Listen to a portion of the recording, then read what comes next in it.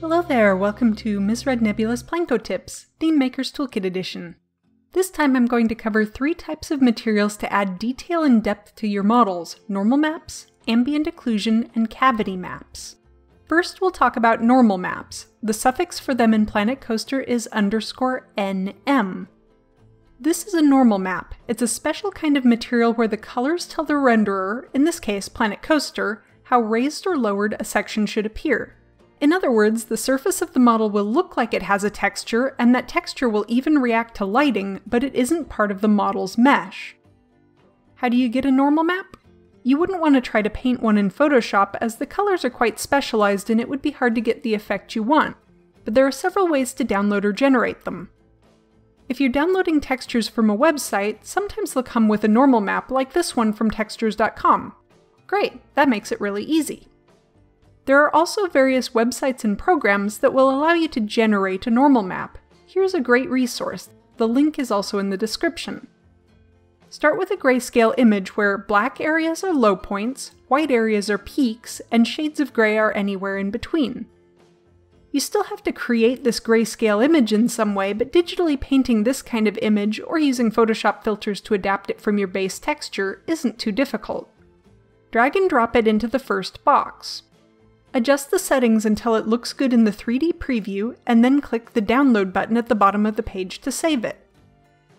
There are lots of options you can play with on this site too. I like to turn the rotation off on the 3D preview to see it better. Left-click and drag to rotate the object, right-click and drag to move it, and use your mouse wheel to scroll. You can also show your map on different shapes, or even load in an OBJ file exported from a 3D program. Finally, you can create a high-resolution version of your model and use Blender to generate, or bake, a normal map for you.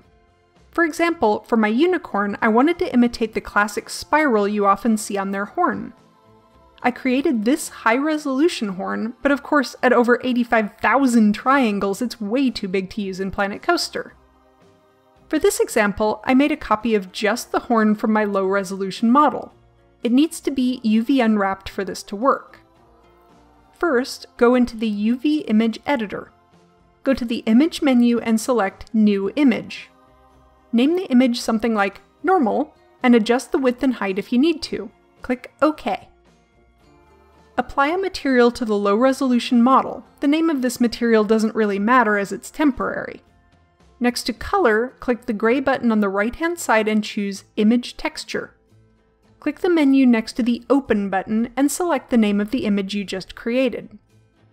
Next, make sure your high-resolution model is positioned overlapping the low-res model as closely as possible.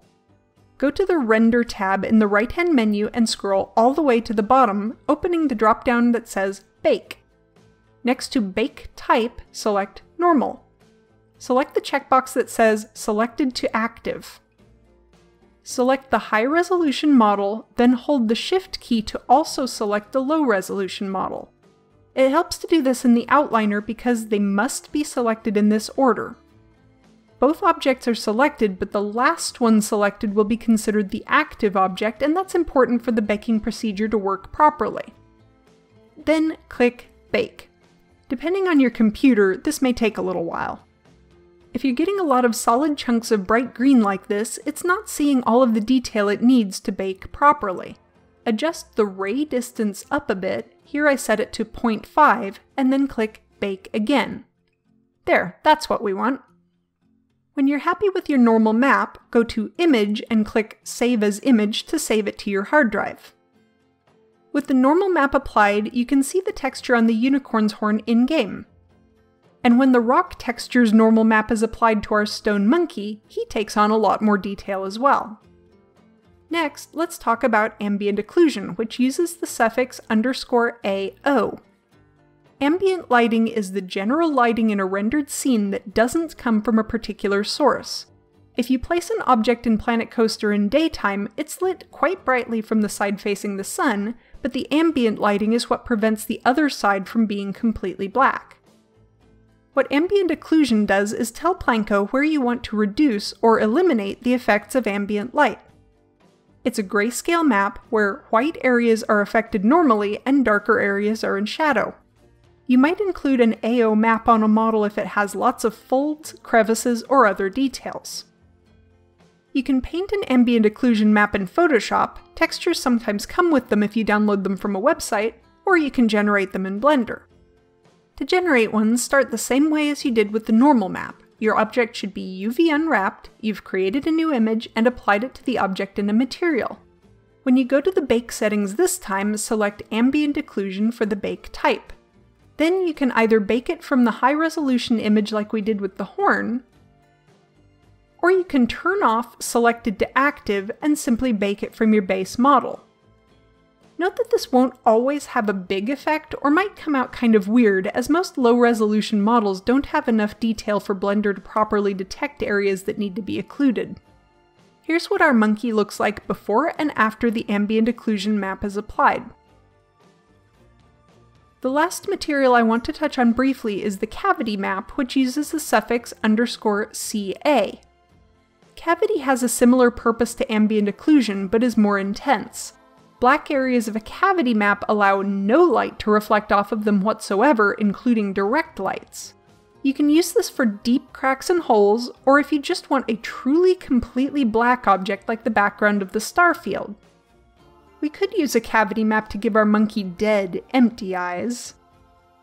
Nah, I think we'll skip this map for him. Instead, let's make him colorful. I'll talk about flexi colors in the next tutorial. And that's it. Feel free to like or comment, and if you want random updates from my Planet Coaster exploits, subscribe.